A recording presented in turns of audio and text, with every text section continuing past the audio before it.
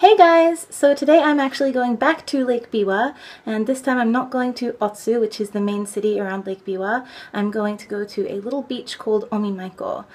Apparently Omimaiko is a little bit hit or miss during the off-season for swimming, so I'm not quite sure how it's going to be, but let's go check it out.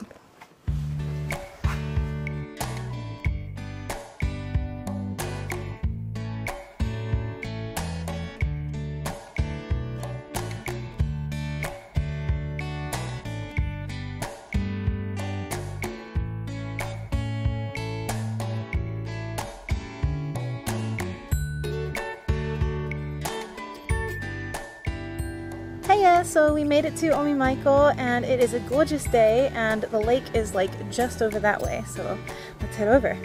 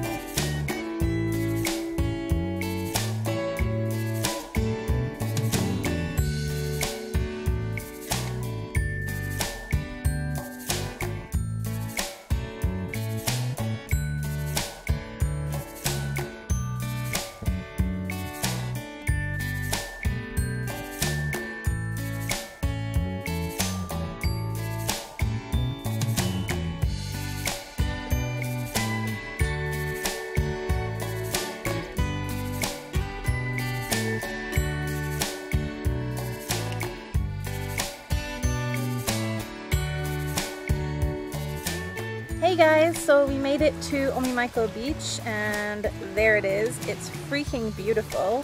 So up that way is a bunch of people having barbecue parties, and we managed to find this little spot that is just like super quiet only for us. It is amazingly beautiful and I highly recommend coming here if you get the chance. Yeah, so I'm gonna go paddle now. Let's have a look at the water.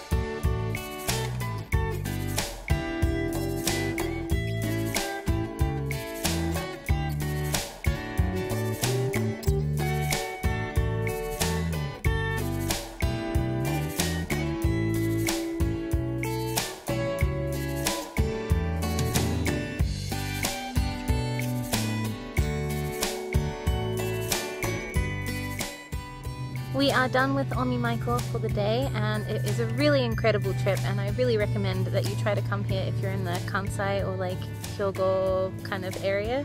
It's just absolutely gorgeous, an amazing beach, like this white kind of rocky sand, It's really easy to get to from Kyoto or Osaka, so that's fantastic as well. Ooh, sorry, that's a jet ski in the background.